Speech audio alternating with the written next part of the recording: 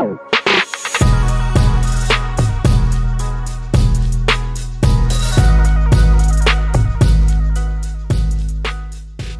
this is Alvi from Techitron, and you're watching the video review of the Wii S1 smartphone. So this is 2017, and right now the biggest craze is dual cameras. And many manufacturers, starting from large scale to small scale, have implemented dual cameras to varying degrees of success. So let's take a look at one manufacturer, which is Wii, a local company, that's put dual cameras on the back of a smartphone. But before I continue any further, like this video if you think it's cool and subscribe to help us get to 6,000 subscribers. Holding this phone in my hand, the first thing I noticed was the plastic build. Now this thing has a matte finish which makes it look a bit like metal, but it's nothing but. And in fact the only metal on the outside of the body is just around the cameras, which I guess is a pretty good thing. So the back isn't removable, and if you want to get to the dual SIMs, you're gonna have to use a pin. Now the SIM card slot has a Nano SIM card slot which also acts as a microSD card slot, and it has a separate micro SIM card slot, so it's a hybrid SIM card slot. I really enjoyed consuming media on the smartphone's display. It's got a 5.5-inch IPS panel and it has a resolution of 720p. It's also using 2.5D Panda glass, so you get some protection as well as that aesthetic appeal. Now, the colors on this device look very nice and vibrant, and in fact it's one of my most favorite aspects of the smartphone itself. Viewing angles too were great, and the brightness levels were to my liking. I could use this phone easily outdoors as well as comfortably at night, so it never strained my eyes. Everything I viewed on this display looked nice, sharp and colorful, and for that I have to give it a big thumbs up. The S1 is running Android 6.0 Marshmallow, and I really like Wii's approach to software. In the previous devices I've reviewed from Wii, I've noticed this as well, but they like keeping their software very simple and close to stock Android, and as a result, the outcome is you get a smooth and fluid as well as a very responsive software experience. Now, another benefit of that is that there aren't many things bogging down the system. It isn't consuming too much RAM or anything, and even though you don't get too much room for customization, it's still good enough, and you can just slap a third-party skin or launcher on top if you really want that customization. But in its stock form, this thing is fast and fluid, and I kinda like it.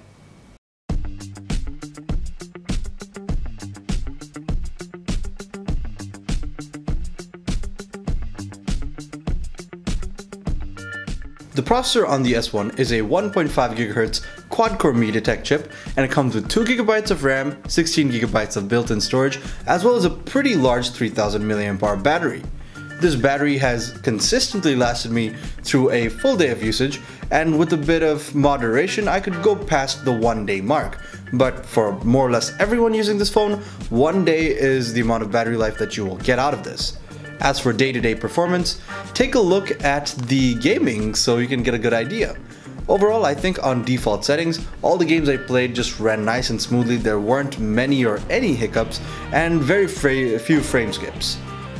I played Asphalt Extreme, Modern Combat 5, Nova Legacy, as well as GTA San Andreas, and overall, the gaming experience was very enjoyable and I really had no room for complaints.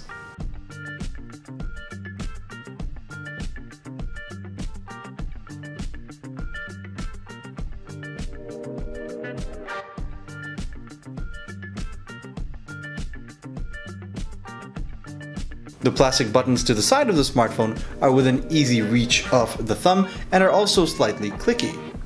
On top of that, the home button also acts as a fingerprint scanner. Now this scanner isn't super fast, but it is pretty accurate, and so I don't really have any room for complaints. The speaker is on the bottom of the smartphone and it actually gets quite loud. I would have liked a bit more bass on the higher end of the volume, but I think it's okay for the price. The dual cameras on the back are 13 megapixel Sony IMX258 sensors, and the front-facing 5 megapixel camera is a Samsung 5E8 sensor.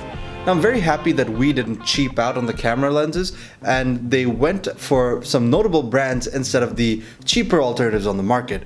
And really the results can be seen in the photos. In broad daylight situations, the main camera produced some very nice photos with crisp color, very sharp images, and overall everything just looked nice. And I think the weather even favored these phones because it was a nice overcast day and it was really the ideal situation for outdoor photography. The same can be said for the front-facing camera, as you'll get some very attractive images which are definitely worth sharing on social media. When things get a little bit darker, well, performance suffers obviously, and images get a bit noisy. But that really is expected of any mid-range or budget smartphone. There is a DSLR mode in the camera, and this is where you can add a bokeh effect using that second camera on the back of the smartphone. Now in my experience, if you put the bokeh effect all the way to the maximum, things look very artificial.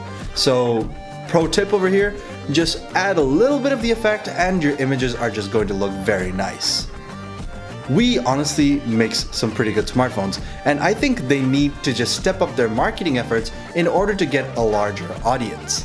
The S1 is yet again another good smartphone from this company, and I think it deserves a little bit more attention than it is getting right now. This phone costs 14,490 taka, and for that price, I think maybe a bit of a faster processor would have done we some good. That would have just made this like a really awesome device. But no complaints for 14,490 taka. This performs well, has a great display, and you also get 100 gigabytes of free cloud storage and fast high-speed Wi-Fi access at selected locations. So if you consider the entire package, I think this is a very good purchase. Thank you for watching this review, guys. If you liked it, you know what to do. If you disliked it, you know what to do. Go in the comments, tell me why you disliked it, and then maybe have an argument with me or something else. Let's just bring the subscriber count up to 6,000, please. I'm tired of 5,000 subs. Thank you for watching. All the links to our social media are in the description below. All the main specifications and other details and possibly an article are also in the description below. So if you have any queries, you know where to go.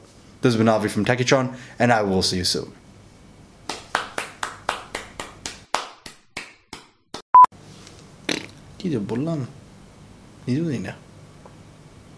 Sensor 5E8.